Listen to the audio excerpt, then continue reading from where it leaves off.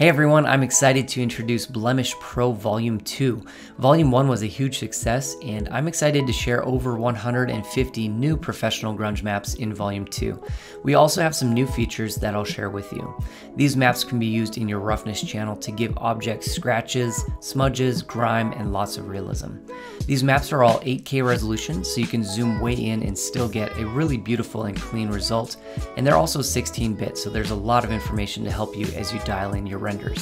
These are all seamless except for a couple of the paper ones, and you can use these in any render engine or 3D application. And there's a lot of versatility. Since they are 8K, you can zoom way in, and since they're tileable, you could also make them very small if you want to. And if you want to take things to the next level, you can even use multiple maps stacked on top of each other, and you can do this by overlaying them in Photoshop and saving them out, or you can do it right in your render engine. For instance, using this map with particles, you can have literally millions of particles just with that one texture, and it's going to render in seconds. So it's a really powerful way to add a lot of detail. We're including something new in Blemish 2, which we're calling progressive stripping. Here's how it works.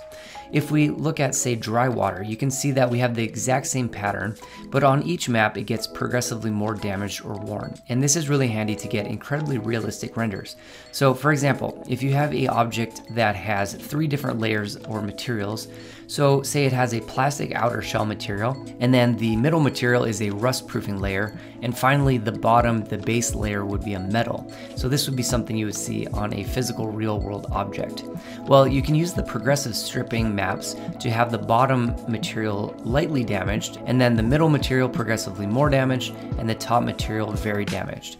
And this is going to give the illusion that as the object sustains more damage over time, it slowly reveals the layers further underneath. And this subtle realism is made possible with the progressive stripping of these maps, and it's an incredibly powerful feature. The difference between a decent render and a photoreal render is always in the little details, and this product's going to help you dial that in with a few clicks. The world is imperfect, and that's just how we like it. I hope you find Blemish Pro Volume 2 useful. Good luck with your projects. Cheers.